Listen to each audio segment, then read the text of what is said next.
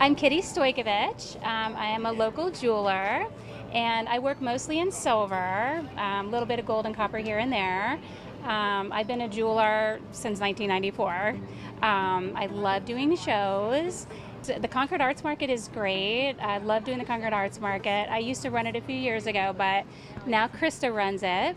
And I think it's been going for 12 years now. So it's pretty, yeah, it's a pretty nice thing to come do. And it's great for artists who are just getting started too, to just get a feel for it and get comfortable with showing their work and talking to people about their work.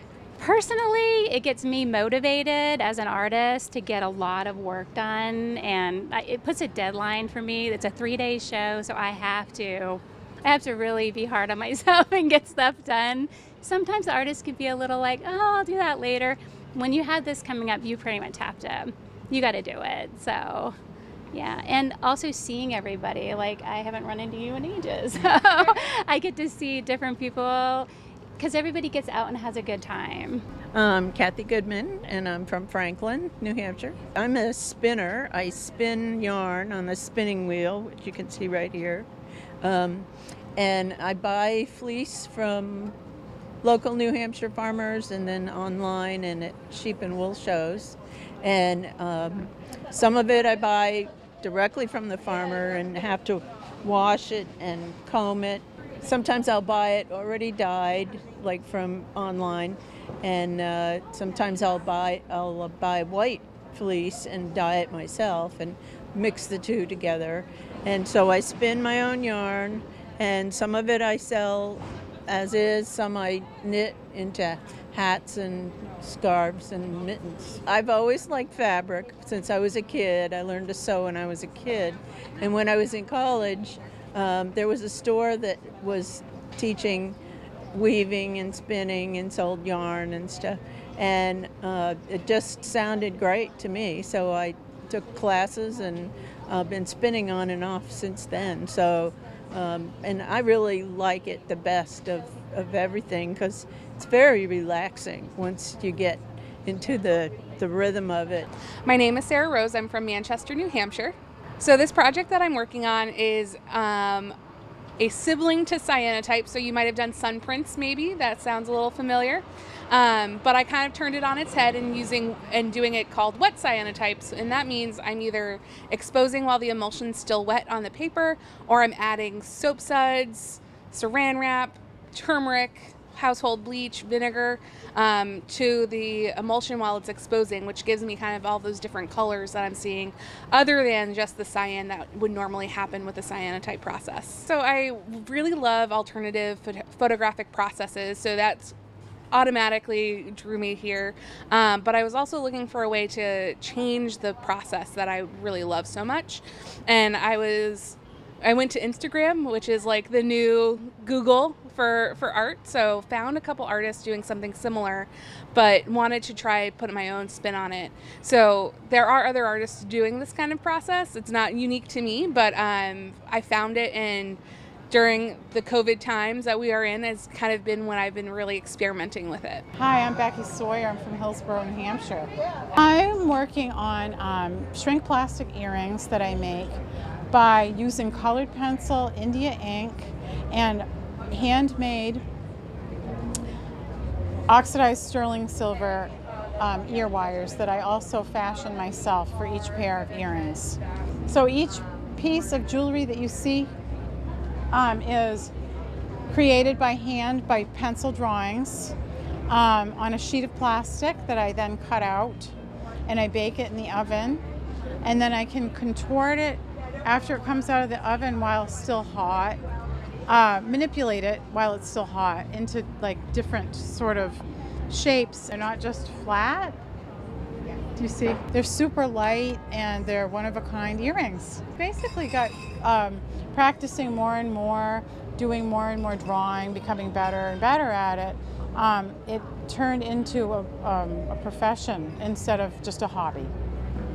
Hi, I'm Connor Spurn and I'm from Concord, New Hampshire. I am selling polymer clay earrings, so I kind of refer to it as the adult Play-Doh. It's a really versatile medium that you bake in the oven. So I've got all kinds of earrings happening, all different textures and styles. And then I'm here with my friend Phoebe from B1 LLC, and she's selling all sorts of homemade essential oils and room sprays and body blends, so all sorts of fun stuff. So we got a big tent set up.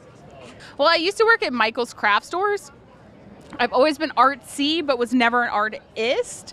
And because I had an employee discount, tried every single medium under the sun, and somehow randomly got onto a YouTube tangent from embroidery and learned about polymer clay, and I tried it out, and it's the first medium I've stuck with. So we're at about 1.5 years now that I've been doing polymer clay, and this is my 5th market and my first market days. My name's Phoebe Axman, and I'm actually born and raised in Concord, New Hampshire. So my business is B1 LLC, and I do wellness coaching, yoga, and sell essential oil products. And we do yoga in the park on Wednesday evenings at White Park at 5:15.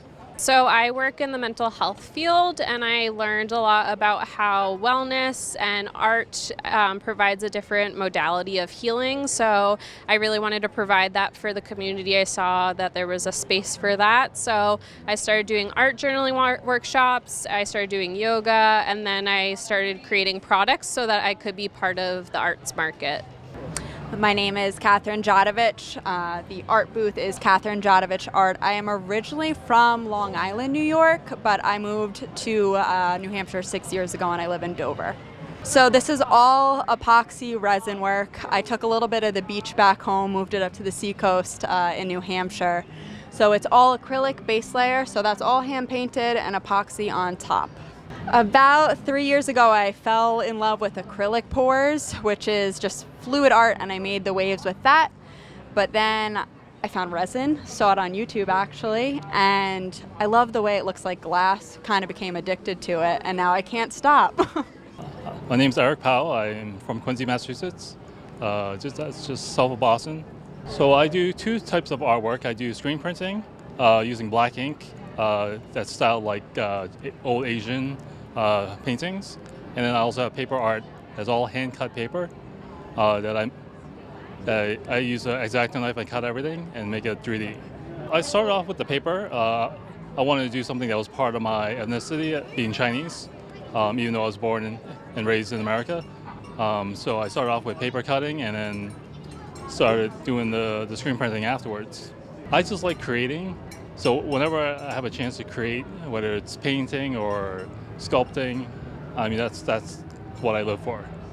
Hi, I'm Amy. I live in Bow. I'm from New York State, though. I knit and crochet. My grandma taught me when I was really little, and I've become obsessed. I've been crocheting since I was 8. I've been selling for the past maybe 6 years. It is good stress relief, if no one interrupts you when you're counting, then it's the worst. But it's good stress relief. Everything's very tactile. You can touch when the yarn goes through your fingers. It's very calming. My name's Liz McBride, otherwise known as Elm Art Studios. That's for Elizabeth Louise McBride. And I live in Concord, New Hampshire. I am an artist of multiple media, but the one that I brought here today and pretty much every day now is I do clay work. And I do a variety. My favorite thing, I don't know if you can see these, my favorite is to make these sculpted clay faces. And so around my booth I have probably about 12 sculpted faces and some more on the table here. My process though is that what I do is I have 2 things that I do. I either create a rolling pin that I've carved designs, clay rolling pin that I've carved designs into, or I take a pastry roller and I'll cut shapes out, put them on the pastry roller and roll those in. And so that really gives me this kind of one-of-a-kind kind of surface on my pieces. So this one was the cutout shapes, and I rolled it into the surface, and that's one of the designs. And then this one right here I carved into the surface. So it depends on, I carved into the clay and then rolled it into the surface. So it depends on, the surface. I just retired from being an art teacher for 32 years here in Concord. So like I said, some of these, the kids will come in and say, oh, I remember doing a project like that.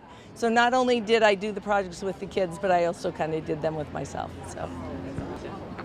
This is my first Concord Market Days, but I've been doing the Arts Market. It was over in Bicentennial Square I did it for like 3 or 4 years, and then I just started the one in Rollins Park. Last year we did our first one, and then we've done it this summer. I love this group of people, and it's interesting, like we're like, oh, I need to go to the bathroom, can you watch my booth? Everybody will step up and help out. It's a really nice group of people that we work with. And like, I don't see these people and I come back and like, hey, how's your, because you get to know the other vendors. That's really nice. So. It's awesome. Everyone is super, everyone's very welcoming. Krista, who runs it, she's really great at communicating the expectations, and everyone who I meet and talk to is always so friendly. I love being out in Concord. This is my second time doing the market, and I was very happy to be back here after having last year off. This year's a monthly market in Rollins Park, but it's just there's great people, and a lot of people who want to support local art. Everyone's really friendly. I have great neighbors on either side, and usually we're in Rollins Park through the summer and the fall, and that's beautiful. So. I think it's great. The Concord Arts Market and the Concord art scene has, I think, grown over the last 5 to 10 years, so being a part of it is really exciting. I love it. I've been doing it for a few years now, and you meet all kinds of different people, and you get to see wonderful artwork and crafts that people local are making, and it's just a real good community and a good outlet to get out and let other people see your work, and I always bring my wheel to show people what it is I do and how it's done. So I like talking to people and kind of showing them what this historic thing is. It's great. I've met so many different people, and even if there is a modality you don't do, I've learned so much from like Connor and other people, and there's that really tight-knit community, getting to know other people, and I just love also the personalities that artists have. They're very carefree, so it's a great thing, and this is actually my side business. I'm a therapist full-time, so it provides a different thing for me to do, so I really enjoy it. Normally we are at Rollins Park, which is on Broadway in the south end of Concord. It's a big open field, big open park, really great for spacing out the tents so people have room to move around. You can bring your dog, bring your kids, they can go to the pool too when the pool is open. But yeah, and that's once a month though. It used to be every week, but now we're just doing that once a month. It's amazing. Every single market I've done has gotten better. I have repeat customers, that people I didn't know before selling anything to them. So that's been amazing. I've come across people who follow me on Instagram, and I don't know how they got my Instagram, but they've been following me and seek me out. So I think that's really inspiring as an artist. Like I said, it's a year and a half in, which isn't a long time for an artist to do art. So I think it keeps me motivated, it keeps me engaged, and then to just come out and everybody's super supportive and fun and friendly, you just want to keep doing it.